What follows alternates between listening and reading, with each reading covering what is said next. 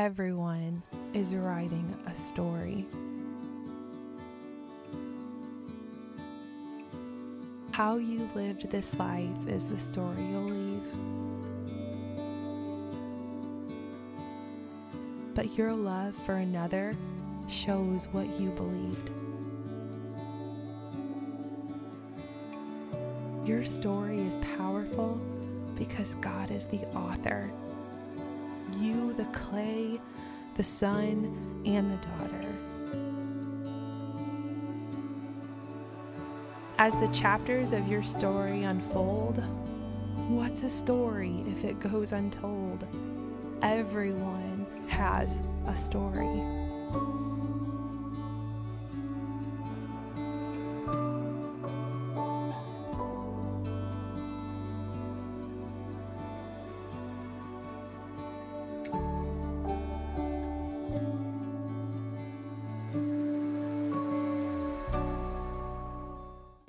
Everyone has a story.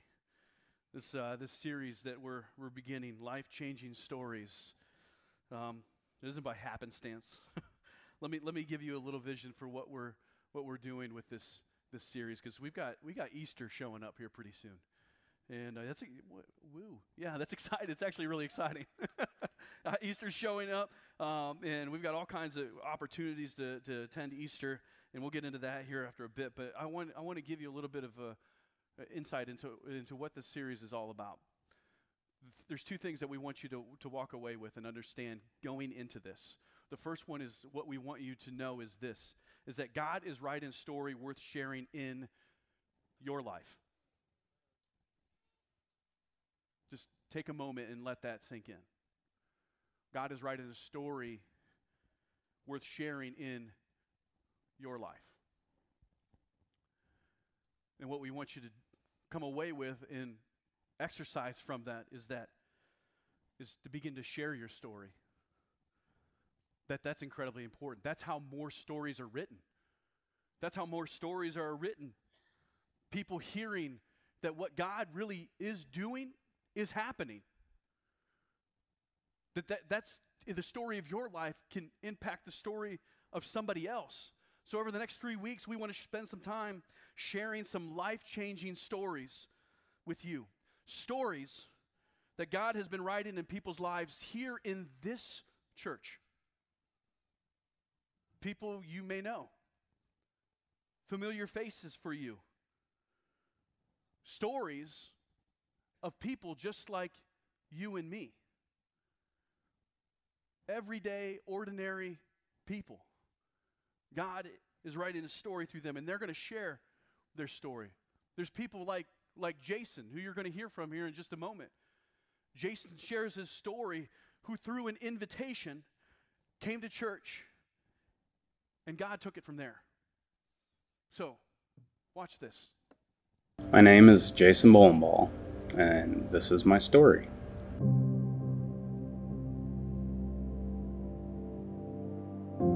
I didn't go to church for a long time, and in my first marriage, I went for about 2 years and just went through the motions, sat in the pew, and then I met my second wife, and she was already going to church, and I decided to go to church with her, and I feel like I was doing a walk for myself through the church.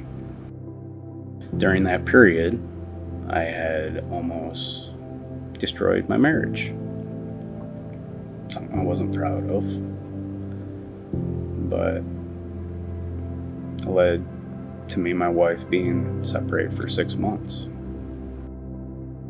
It was a long road, but God had better plans for us. Me and my wife were back together again, working on things, but still not going to church. Hadn't been to church since 2013. Went back this last October. Michelle had mentioned life-changing church, and I kind of hawed for a couple weeks, just like a guy. And Don Brown had mentioned that he would be in the service that we went to, so that we would know somebody that was here. I've known Jason and his family for many years, and I've seen them, I believe it was a post on Facebook where they were searching for churches. And I invited them to our church, Life Changing Church. I told them I showed up at the 9 o'clock service and I'd be waiting at the door for them. And that's what they did. And I finally said okay. And we ended up coming, and the first thing I seen sitting watching the screen was the intro. And it really showed that this church accepts you as who you are. It was a picture of a church with empty pews and a man sitting in a truck, just sitting there like everyday average Joe, plaid shirt, hat. To see that kind of thing as an intro, it really moved me the very first week. So guess what I did the second week? I turned my feet in 2 weeks. Hadn't been to church in 8 years. It was a start. It was my start. I did Journey, went through that. That was awesome. And decided to do Rhythm. And once again, awesome. These classes, just going through these classes with other people. And just going through the lessons and listen to the pastors in Rhythm. It helps so much. So the end of, I think it was January, yes, is when I got baptized. I'm Jason Bowlinball. Old me is washed away with the water.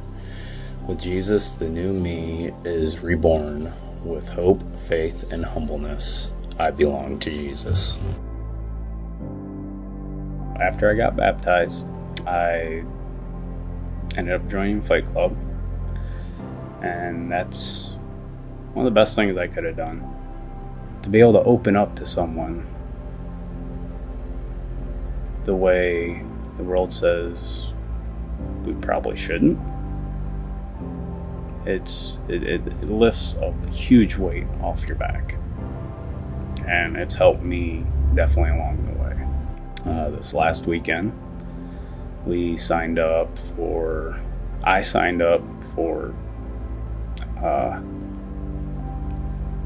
serving as an usher. What it's doing for my kids coming to church and being involved in doing a true walk with God, it's helping them to realize what's important in life.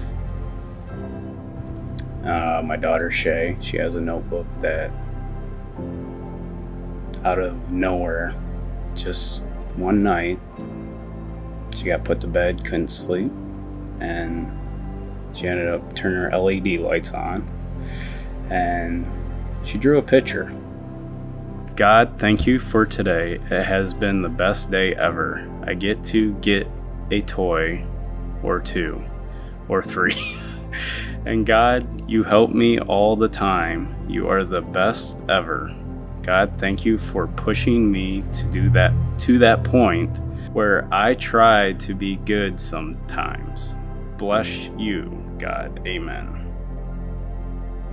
It astounded me. I couldn't have been more happy. This walk, it's not easy. It's never going to be easy. This is why we need to do this together. And this has helped me greatly to turn my feet, to start believing and giving things to God. This is my story. And I hope this may help someone in their walk, as it has helped me.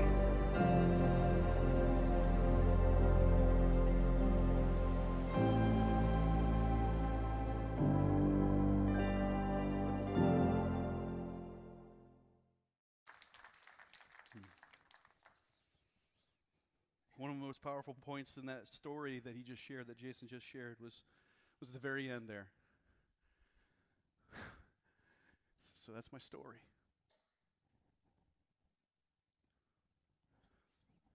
It's amazing what God can do. What God is doing in each and every one of our lives. A yes to an invitation led to lives being changed, not just for Jason, but for his family, their relationship with his wife, his children, his story. Although he may feel like it didn't have a whole lot of impact, is changing people's lives. That's how good God is in the midst of all of this. Invitation is so incredibly important as we're moving towards Easter, which is an amazing, powerful opportunity to celebrate. It is also one of the 2 times each year that people are willing to say yes to go to church. And we're being incredibly intentional about this Easter. That we're going to serve those who don't go to church, so they may understand what's going on. And why are we doing this? Well, obviously because that's what we've been called to do. But also, this is the opportunity that we've been given. And it happens through simple invitation. The people will come to one or two times each year. They'll be willing to say yes. But actually, there's statistics that say that in a recent Barna survey that 82% of people say they would attend church if invited by a friend.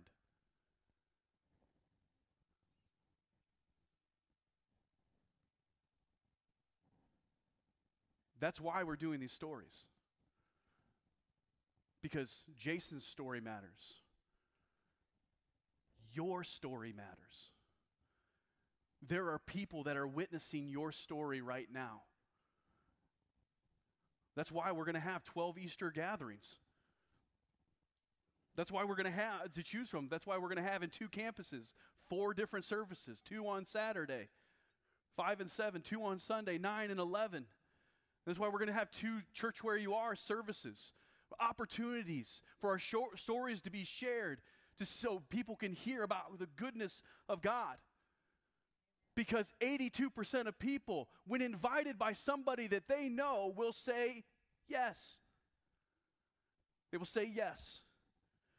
Jason is one of those 82%. That a friend invited him and he said yes. Don invited him to come along and he came. And then guess what happened? Jesus took it from there. Those conversations are incredibly important.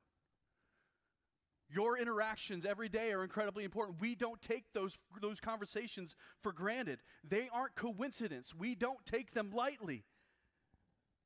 You, me, we were rescued from something. We have been rescued from something. We approach these conversations incredibly intentionally. And because of that invitation, that investment that Don put, that intentional reach out, the purposeful conversation, that what we can understand is that in our lives, when we're willing to put ourselves out there and we're willing to have these conversations, to invite people into our lives, into what we're experiencing, we are able to do this because we realize that we have been rescued to be a rescuer. I'm rescued to be a rescuer. We say that a lot around here, don't we? But it is true. It is true. We have been rescued to be a rescuer. Rescue, because here's the thing. Here's what's important to understand. Rescue isn't just about receiving rescue. Rescue is about being rescued. Being rescued to become a rescuer. We have been rescued from our shame, from our addiction, from our depression. We've been rescued from the unforgiveness that we've experienced. We've been rescued from our hurt, our insecurity. We're rescued from our depression, our sin. We're rescued from death and the grave. We have been rescued. And a truth that is so good is that it's not just for our benefit, but it is for the benefit of others as well. That we would share this, that we wouldn't keep this to ourselves, but that we would understand that we have been rescued to become a rescuer ourselves. The story of how much God has impacted your life and brought you from here to here, whatever that is, has great impact. It is incredibly persuasive because people around you see it happening. People are watching you. Young, old, stranger, neighbor, friend, family, they're watching this take place. Don knew that. Don knew that, and so he invited Jason. Now Jason and his family, now they're writing their story is being written about their lives as well. That's what to be a rescuer is all about. It's helping others write the next chapter of the better life story that God has for them. There are instances that we can see that we can see this. We take this incredibly important because Jesus took this incredibly important. We see this in the scene of the Samaritan woman who's sitting by a well at a time where there's not very many people around. It's probably just her. Jesus encounters her and offers her something that she can't explain. Offers a life full and a life eternal. The water that she's drawing from the well, she'll still be thirsty again, but the water that he's offering for her, she'll never thirst again. And after Jesus spoke to her and told her a better life is in him, is waiting for her to say yes, when he told her to leave her life of sin and follow him, I want you to look at what she did. You can find this in John chapter 4, verses 28 and 29. After Jesus spoke to her, then, leaving her water jar, the woman went back to town and said to the people, "Come see a man who told me everything I ever did. Could this be Christ?" This woman experienced something. She went there for a reason. She went there to retrieve life-sustaining water. And she left without it because what she received from Jesus would forever sustain her. It was far greater that she would go and share that this man knew her story and loved her anyway and cared about her anyway. Our stories are similar. Our stories of God's redemption and power at work in our lives they're the most influential gifts that we can give to people.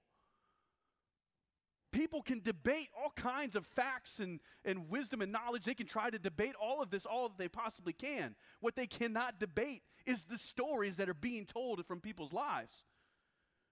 You can't debate that. This is what I have experienced. This is what God has done in my life. And it is the greatest gift that we could ever give to somebody is to share what God has done in our lives. Who do we share that with, right? How? Can I say? I think the one of the most precious gifts that we could ever share, it should be with our children. It should be with our next generation. It should be with those that are going to be the church to come. That we should be willing to share our stories. The psalmist writes about this, talking about the wondrous deeds that God has performed. He says this in Psalm 78:4. He says, "We will not hide them from our children," speaking of the deeds, the glorious deeds that God has done, "but we'll tell the next generation the glorious deeds of the Lord, his power and the wonders that he has done." Do not doubt the power of your story in your children's lives. It gives them a floor to stand upon and to begin to step up from. We see it not just with our children, but with our families. Also, when Jesus told a man that he healed to return home and tell how much God has done for you. So the man went away and told all over town how much Jesus has done for him. He went home and he shared the goodness of God, the goodness of Jesus.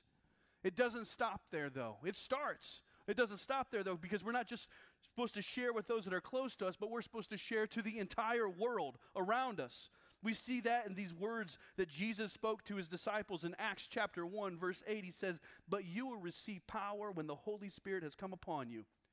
And you will be my witnesses in Jerusalem and all of Judea and Samaria and to the end of the earth." What Christ has done in your life, what Jesus has done in your life, has power and impact for those around you and all across the world. Jesus wouldn't call us to this if that weren't the case. The great deception that we experience, the greatest challenge that we experience is overcoming the thoughts that you have nothing to offer, that your story doesn't matter, that I'm nobody. It's not true. It's not true. Well, that's my story. Friends, your story matters. It matters greatly.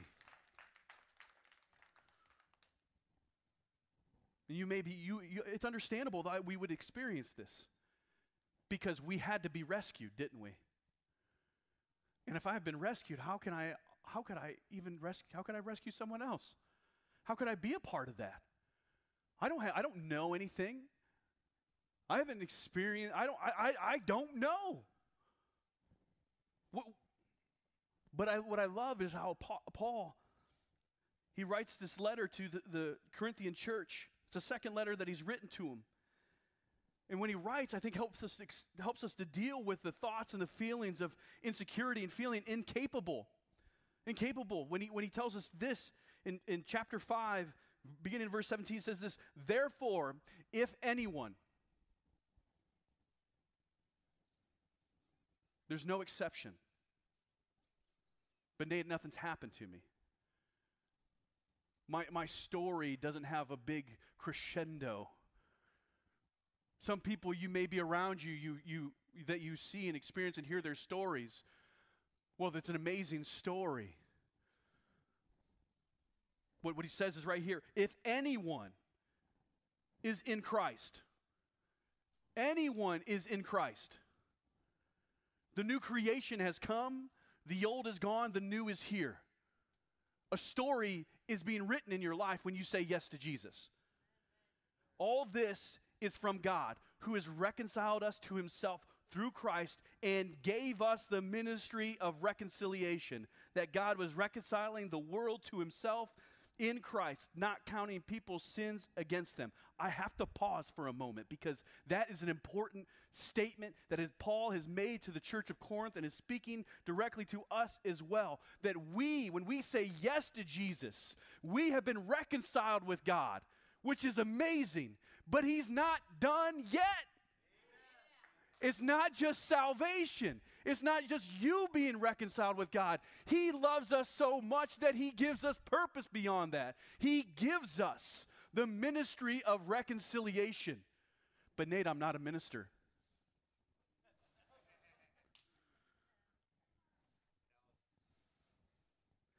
And he has committed to us the message of reconciliation.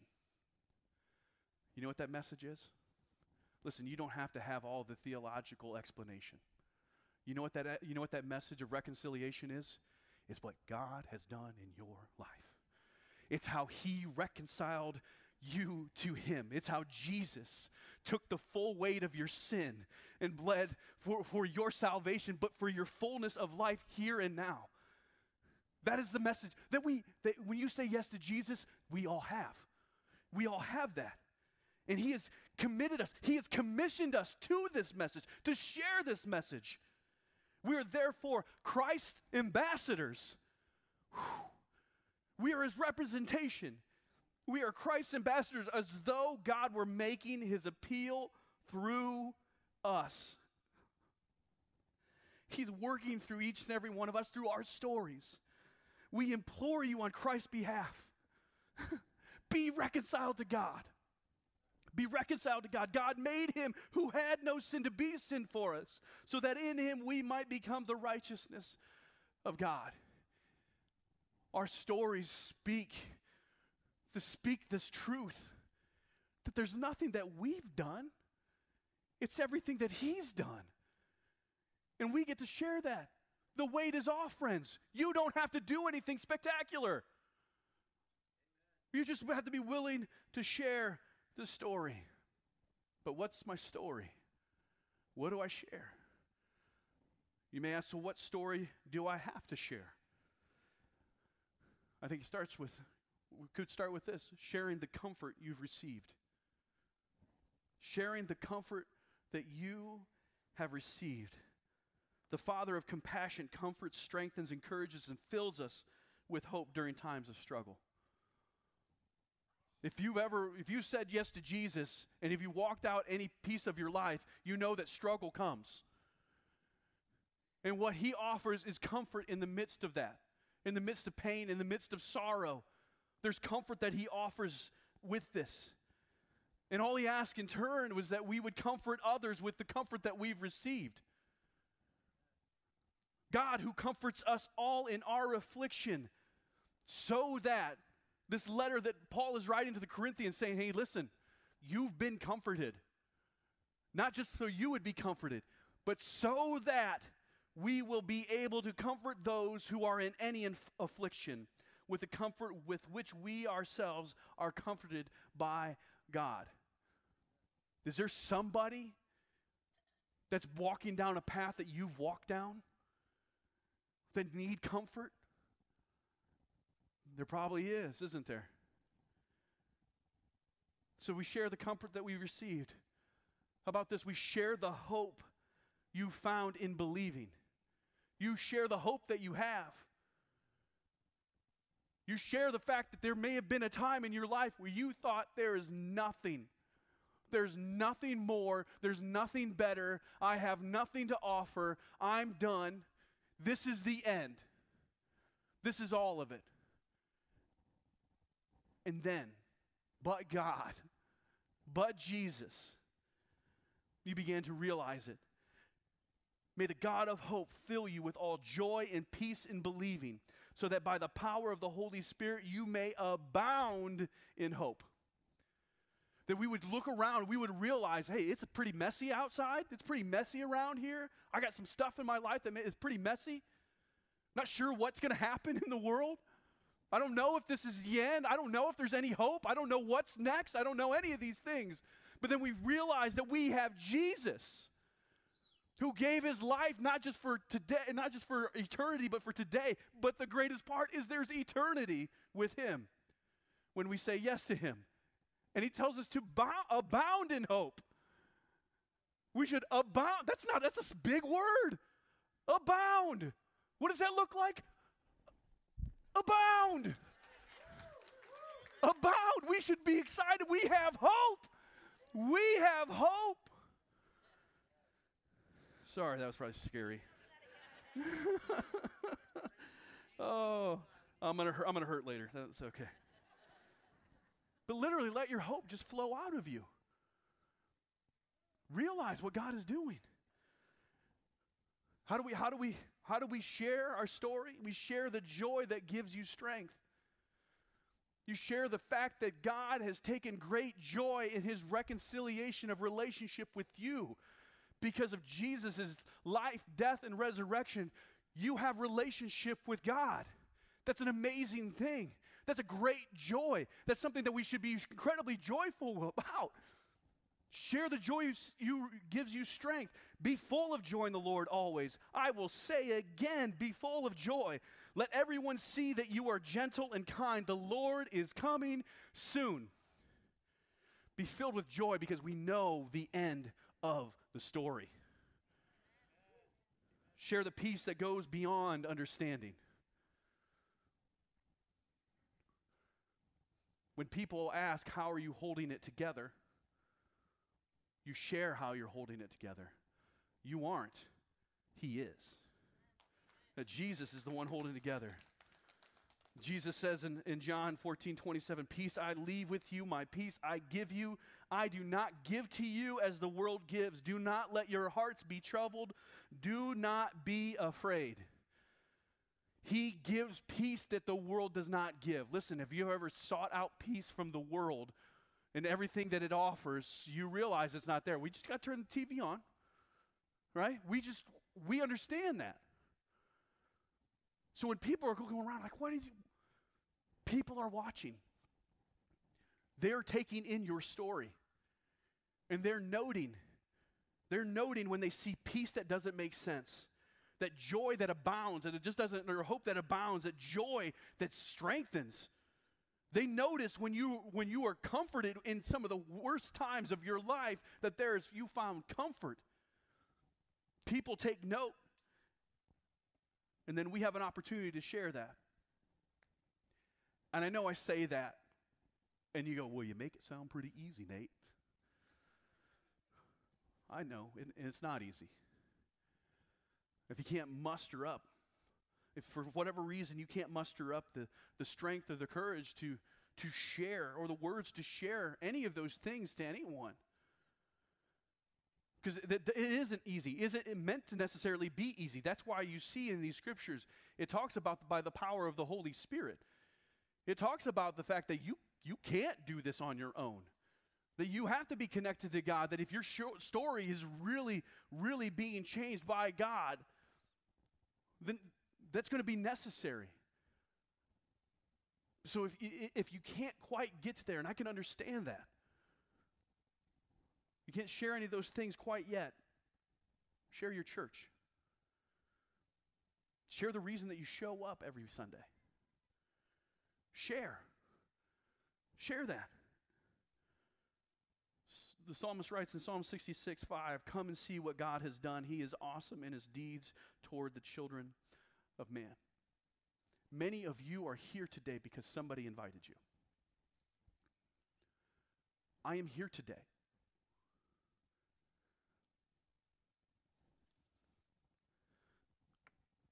I'm here today because somebody invited my wife. And she kicked me in the pants and made me come along.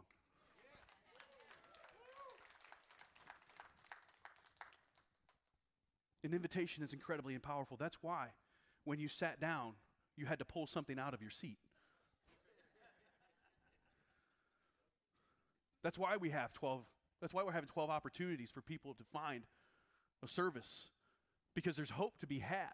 An invitation can be given. I'll come back to that in just a moment. Because if we're going to walk away from this and realize that our stories matter, and our stories can have impact in people's lives, and that we have been rescued to be a rescuer, the question that we need to ask ourselves, and it's a very practical question, who will I rescue? Who is it in my life that potentially needs rescued? Whether it's for me sharing my life, sharing the hope that I have, whether it's an invitation to church, to come to church, and to hear the hope that I have, whatever it may be. That invitation card that you have right there, it's very simple to be able to go and say, hey, love for you to come to church. But it's so much more important when we have somebody in mind. It's so much more. 82% of people will say yes to coming to church if it's invited by a friend or somebody that they know. It may be a waitress at a restaurant you frequent. And you sign a nice big tip and place that invitation card there. Don't put it there if you don't tip well. Amen. Don't do it. I won't claim you. No, I'm just kidding. But what if we prayerfully considered those people in our life who need to hear about Jesus? Listen, I'm not talking about people who go to church somewhere else. I'm not saying that invitation's for them. I'm talking it's people who don't know. This church has been around and it's been built on the fact that we're searching after those who don't go to church anywhere. And so that invitation card, if it could land in the hands of somebody who doesn't go to church, who needs to hear the hope, would you prayerfully consider that? Would you take the challenge that we would not leave empty seats next to us at Easter? When you look to the left or the right and you see empty seats next to you, would you take the challenge and say, you know what, I'm gonna fill this seat? But Nate, what if I don't have a seat? Well, maybe you give it up because you know Jesus. Easter, we are searching after those who don't know who Jesus is. And we're not shy about it. We're not going to be abashed about that. Because there is hope, and it is too good to keep to ourselves. And we are going to share that for those who don't know who he is. And listen, I've gotten those cards. I put them in my wallet. And I've done nothing with them before. So today, as we wrap this up, maybe in the week to come, you need a reminder. Maybe you need some motivation. Maybe when it comes to Thursday or Friday, you need to be reminded that you have been rescued. And that rescue wasn't just for you, but it was for you to be a part of rescuing others. Maybe you need that in your life. And so today, I want to leave you with this scripture right here in Psalm 71, 15 through 16. I would encourage you, write it down. Post it somewhere that you can see it. Take a picture of it. I don't want to be in the picture, so take a picture of it. All right? Get life notes on the way out. I don't know what it is, but place it in front of you. Read it every single day and be reminded that you have been rescued to be a rescuer. Let this motivate you. My mouth will tell of your righteous acts, of your deeds of salvation all the day, for their number is past my knowledge. With the mighty deeds of the Lord God, I will come. Listen to this right here. I will remind them of your righteousness and yours alone. Listen to me. You're allowed to be broken and still share the hope that you have. You can be a mess and say, but Jesus. You can have that in your life. It doesn't matter where you are. If you said yes to Jesus and you've moved past that stuff that you've been stuck in and you're starting to follow after him, you have just as much right to offering that invitation as somebody who's been following Jesus out the womb, right? Don't undersell that to yourself. This is what we get to be a part of. The hope that we have, we are allowed to share it. The comfort that we've received, we're allowed to share that. The peace that does not make any sense, we're allowed to share that with others. The joy that we're allowed to share all of these things with people, and we don't have to feel bad about it because they need it too. That's what we get to do. I look forward to hearing more of your stories. These 3 stories that we're going to share, they're in an ocean of other stories that are taking place right now. Your story matters.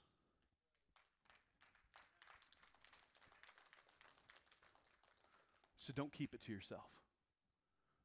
Let's pray.